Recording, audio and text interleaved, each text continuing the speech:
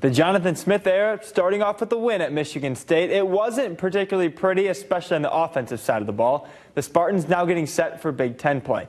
Smith looking back at his first game day at Spartan Stadium.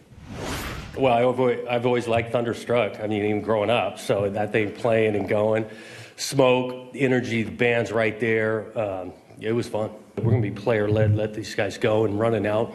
Me running first, I'm the slowest one running out there, and so I don't think that helps things either. Crowd, again, was awesome, impacted the thing. Really appreciate everyone's energy in coming out, especially that student section.